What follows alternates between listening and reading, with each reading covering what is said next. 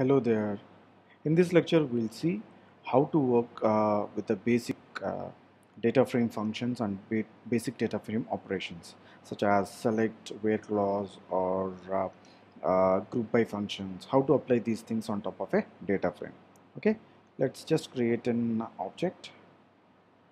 Uh, Data frame basic operations. Now let me just type in the main method and import the Spark session. I'll type in as basic data frame operations. Uh, this is my app name. Okay, right now I have created a Spark session, and let me just create a data frame with the customer file, whichever thing we have. Let's just open the location of the sample data sets, setup, sample, and I have BSD. Okay, in this, let's just open an Parquet file, customer CSV. Otherwise, let me just open the ORC file. Okay, customer.orc, spark.read, and I can give ORC, and I'll give the path pwd, and I'll copy this customer.orc. Right now we have a data frame created. Right now that we have a data frame, what are the operations or the functions we can see on the data frame? We have seen a couple of things on the data frame, like printing the schema. Print schema, right? It will print the schema onto the console, right? There is another operation called customer schema. There is another method called schema, which will get which will return the schema as a struct type, right? It will The print schema will print the schema on the console, but schema will return the struct data type, right? Which is of struct type, and it returns the type of the schema. Let's just try to print customer schema and see how this looks like. Okay, now right click on this and run scale application.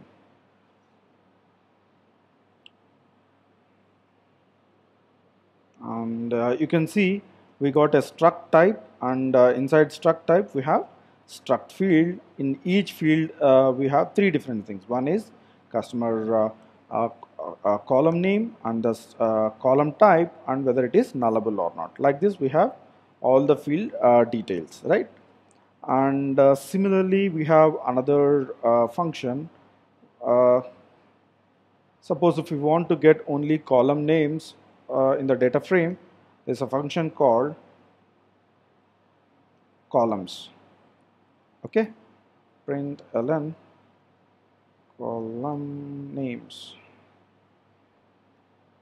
and it will return column names as a list. Let's just see how it returns the column names. You can see it's loading, and it is returning an array, right? For array, how did I know that it is an array? You can hover over the column names data type or column names variable, and it will print out it will show that it is of array type, right? For that, what I'll do, I'll just make a string, and I'll keep the separator as comma, right? This is my separator, and let's just try to run this. Let's see. Yeah, now you can see I'm getting only column names of the data frame, right? This is another function which is very useful when you are working with data frames.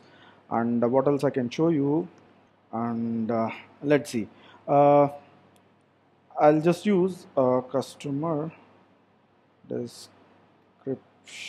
I want to describe a customer table or customer data frame. There is something called describe, and I can pass in the column names whatever I have here. Suppose I want to describe this particular column. I'll just use this column like this, and let's see what it returns. It returns a data frame and customer description dot show. Let's see what happens over here. When it runs,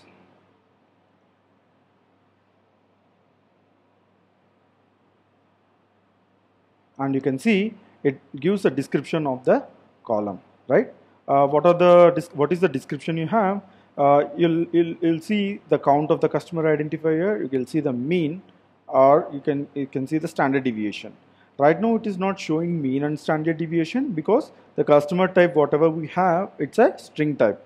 So for string type you don't have a mean and a distribution, mean and standard deviation, so it's not showing anything, right? And now later it is showing a minimum and maximum value of for that particular column, right? And let's see if we have suppose this created date and updated date. These are integer values, right? So I'll try to describe this created date.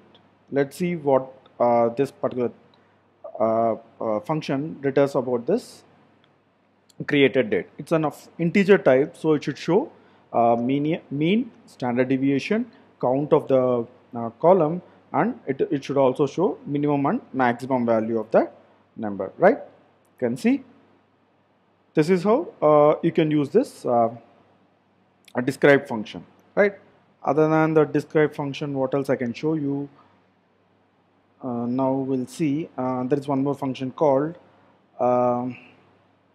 call and types. This is my variable name.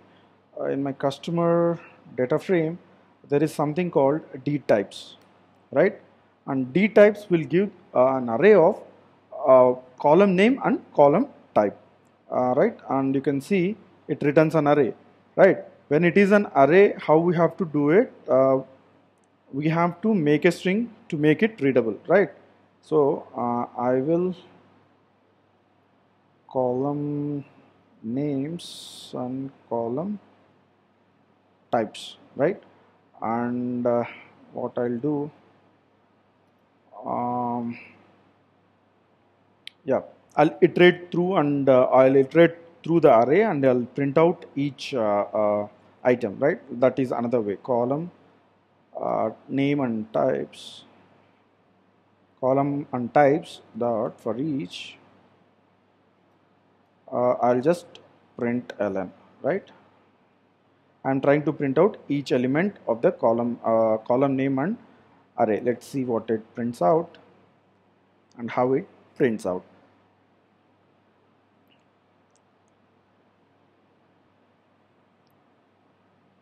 Now you can see column name and types, it print as customer identifier as a string type and customer type as a string type, tax identifier as an integer, created date as an integer, updated date as integer, something like that, right?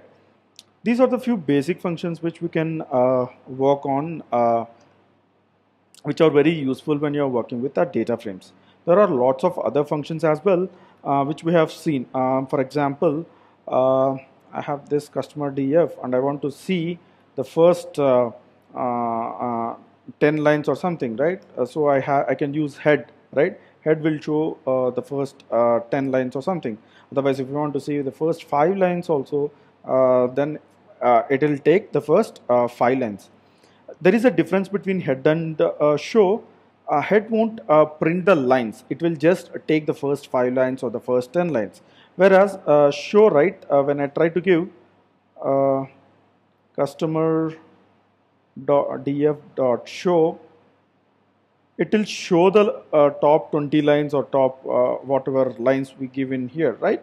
But head won't show the lines, but instead it will just take the first lines. So then to print out the each line of it, what we have to do, we can use for each, and we can give println, and then it will print out the lines. This is another function you can see. You can see there are lots of other functions which we have printed out, so it's taking time. See, you can see it is returning a list of elements, and it is printing only 5 elements because we are taking 5 elements and head of 5 elements, and we are printing each element, right? These are the basic functions which we can work on a data frame. That's it for this lecture, guys, and in the next lecture we'll see a few other data frame functions which we can work on. Okay guys, bye. See you in the next lecture.